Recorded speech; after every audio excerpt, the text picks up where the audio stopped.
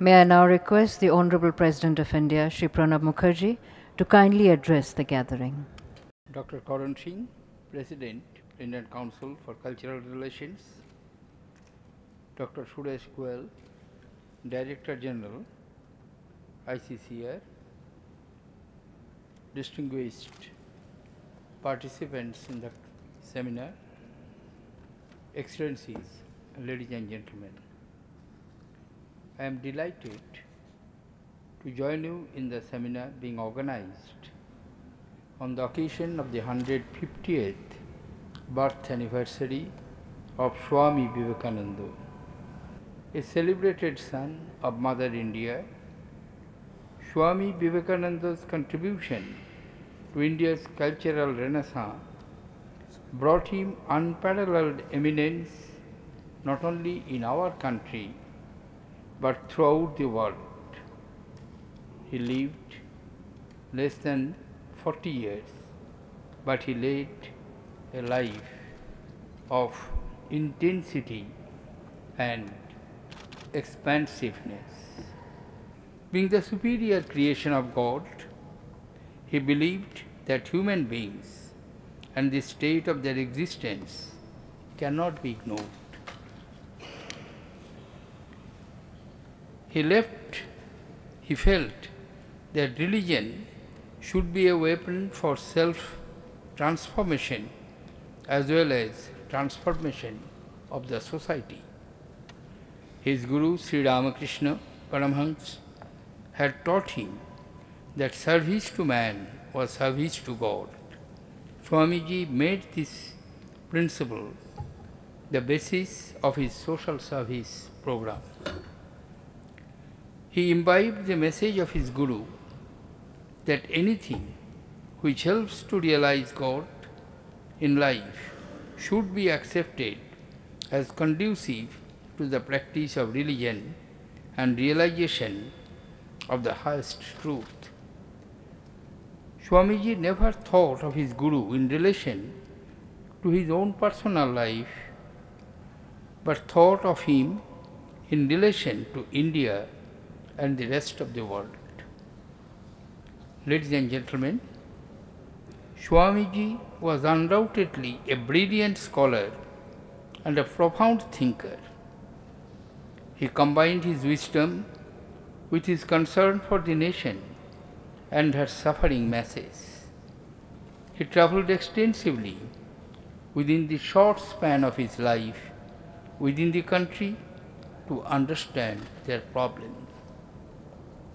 He was deeply troubled by the abject poverty of our masses and held that the country's downfall was primarily due to suppression of the poor, who were also immersed in ignorance and superstition. He saw that the poor people in India needed most was the basic necessities of life, such as food, clothes, and shelter. Swamiji believed that every human being is endowed with immense potentiality, but to realize it, people need self-confidence. He used to say, I quote, "He is an atheist who does not believe in himself," unquote. In his speeches and teachings, he boosted the confidence of people by saying, and again I quote, "All power is with you. You can do anything and everything. Believe in that. Do not believe that you are weak," unquote. I quote a few lines from the observations of Mahatma Gandhi, who once said, I quote, "I have gone through his works thoroughly, and after having gone through them, the love that I had for my country became 1,000-fold," unquote. He loved and treated all human beings as equal, without any distinction of caste, religion, race, nationality, or gender. He believed in egalitarian philosophy and wanted equal opportunities for all by not bringing down the highest but raising the lower to the level at the height of higher. Being a universalist, Swami Vivekananda's knowledge and understanding of spiritualism went beyond Hinduism. He was deeply familiar with the message of other religions.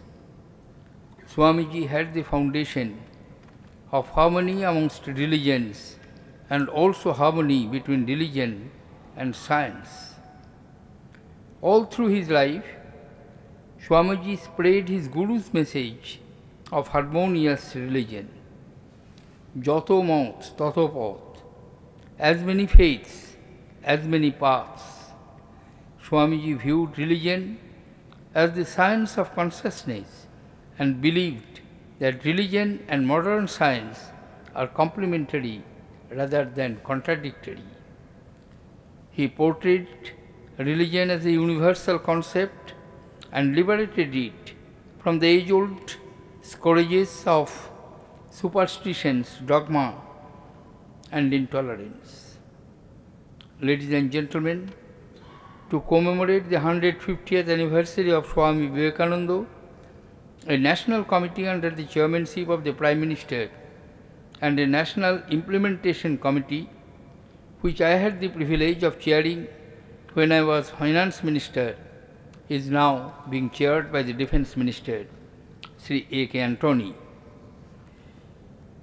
It is gratifying to note that under the guidance of these committees, several activities have been undertaken to mark this event, such as printing of books on the life and teachings of Swamiji in different languages, production and circulation of audiovisual material on Swamiji, propaganda of the teachings through media, and conservation of monuments of different religions as a mark of respect to his views on religious harmony.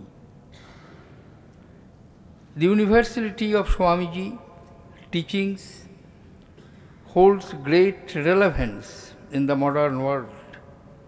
Despite progress made by our society, is confronted with the issues challenging our ethics and morality. Swamiji's teachings should be our guiding light in our path to future. I hope that Swamiji's 150th anniversary would be the occasion to awaken our minds to the great contribution and sacrifices made by him towards the welfare, progress, and enlightenment of mankind. Let us rededicate ourselves to the causes for which Swami Vivekananda devoted his entire life.